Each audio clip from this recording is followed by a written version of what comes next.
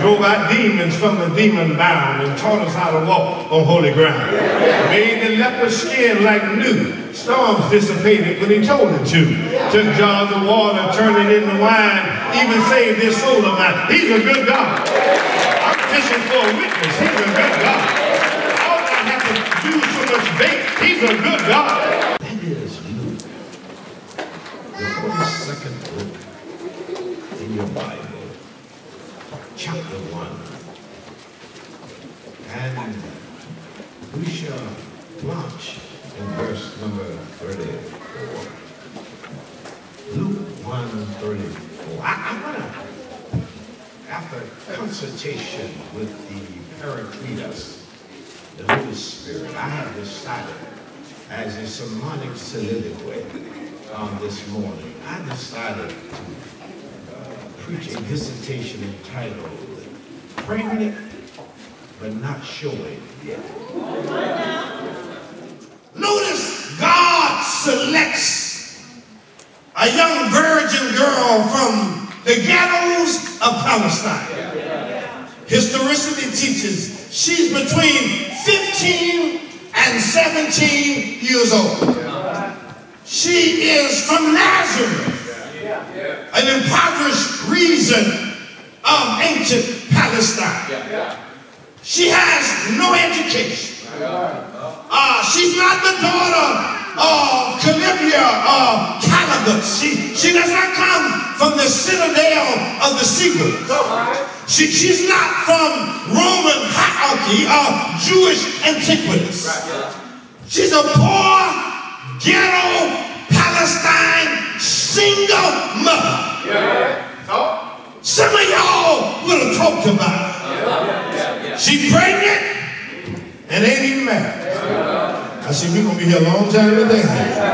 But I ain't got nowhere else to go. Say amen. But Lord, when God chooses somebody, it ain't none of your business or my business who God chooses to use.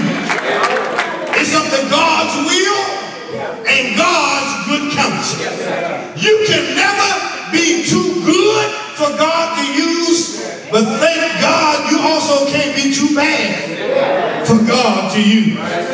God can use you not because of your goodness, but because of his grace. It does not matter your education, your charm, your wit, your persona, your pedigree, your DNA. You may speak several languages fluently. You may be able to quote a plethora of scripture, or you might used to be a cousin sailor like Peter. It does not matter who you are, where you're from, what you got, where you live, what you drive. God can use anybody. If God can use anybody, that means he can use me. I want you to see, beloved, there are 6 Marys of note in the New Testament. There's this Mary, Mary the mother of Jesus. There's Mary the mother of the Apostle James, also known as in Scripture as James the Lesser. There's Mary of Bethany, who was the sister of Lazarus and Martha. There's Mary Magdalene. You might remember her. She had 7 demons. She used to work in the red light district. I'm trying to say what I'm trying to say. Mary Magdalene used to make it rain. I'm trying to help my young people here. And just give, I see you brothers know what I'm talking about. Keep it, don't grab me while it, amen.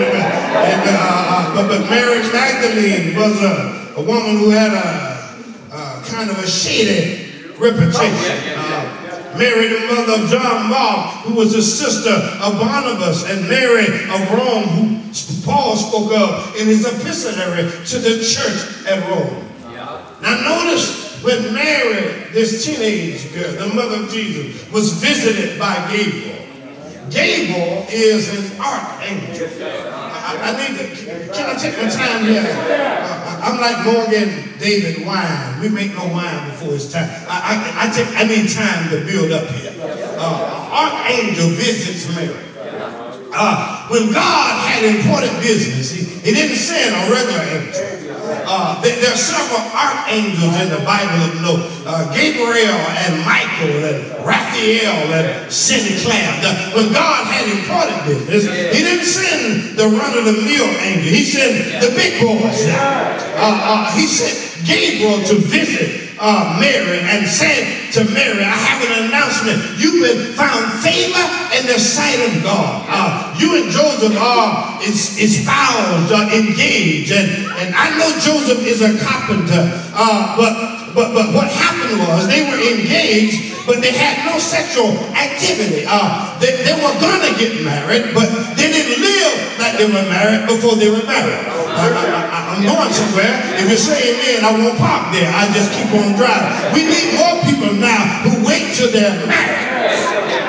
Amen. Before they live like they're married. I know everybody makes mistakes. I'm not here to beat on it. But wouldn't you and I be better off if we just do it God's way?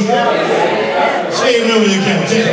See, there's no ambiguity here, because when the angel visits Mary, she says to him, how can I be pregnant when I have not known a man? Y'all read the record. And the same angel went to Joseph and said, this thing is of God. And I'm like Joseph, if Sister Pam come up pregnant and I've been gone 1.5 years and I get back, she's 6 months pregnant, I need 2 angels, 3 angels, 4 angels. I need an email, I need a text message, I need something on Facebook. I need to talk to a doctor, a lawyer, a preacher, a priest. Somebody gonna have to tell me something. I got a feeling I ain't by myself. You know you ain't been bad. Your wife, she pregnant, and then she got the nerve to say this thing of God. So God dispatched an angel to talk to Mary and to talk to Joseph. Gave her the blessed assurance that this thing is of God. Let me move with phonetic speed, beloved. Notice, Mary is from Nazareth. Her name is Mary, and she's from Nazareth. Nazareth in the Bible is an infamous place. John chapter 1, you remember the question was asked, can anything good come out of Nazareth? In the etymology of the word Nazareth, it means place of germs. If y'all knew what I'm trying to say, listen. She's from a germicidal place, but she's carrying the best gift. Her name is Mary. The etymology of the word Mary means bitterness. There's some synonym names, Martha and Myra and Mary Ann. The etymology of the word Mary is bitterness. Come here, Hope. God chose a bitter woman from a bad place to bring the best gift. That's why you don't never have to hang your head because you black, because it's not where you're from, it's where you're going. You can't control how you go, but you can control how you die. Mary is from Nazareth. Her name means bitterness. So God chooses to use a bitter woman from a bad place to bring the best gift. Ain't God something? I came by to tell you, quit judging people on how they look on the outside. Quit judging people by external things.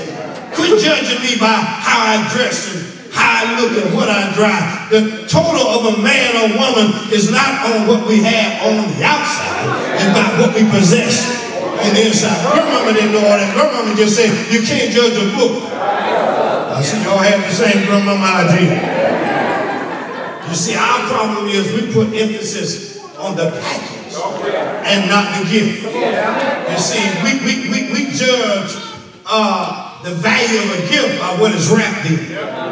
And I often ask myself, why would God risk his best gift being rejected by putting it in an unpreferred package?